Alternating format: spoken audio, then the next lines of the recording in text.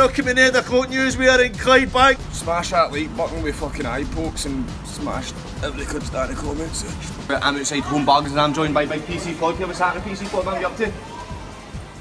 Big bastard, man. I'm Fivo, joined by Andy. Andy, how you doing, Andy boy? You alright? I'm alright, mate. Not bad, good stuff. Andy comes for the drum. You're back to a boy then, man? Yeah, boy, aye. Yeah, boy. Quite active in the drum. I'm on the community council and all that. He does all the council in the drum and he's active. I try to help people. Big man ticks a lot though, I mean, he'll tick his life away, so any cunts need him, we'll get his Snapchat off him. It's Ravie-Davie here, I'm joined by the bold Stephen, Craig leaving, man, fucking, we got up our sleeving. So what do you think about the Tories and their mad cheese and wine party they had? I think they're a shout of petty bastards. Would you rather eat 10 raw chickens or Boris Johnson's limp penis? I wouldn't put my mouth anywhere near his dick. Joe Biden, Jimmy Savile and wee Jimmy Cranky, right?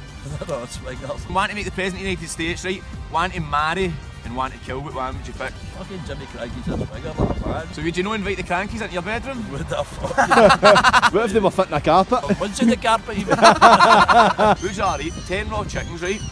Or one big massive penis? It's a bit below the belt, that, isn't it? How not? I know something. Literally.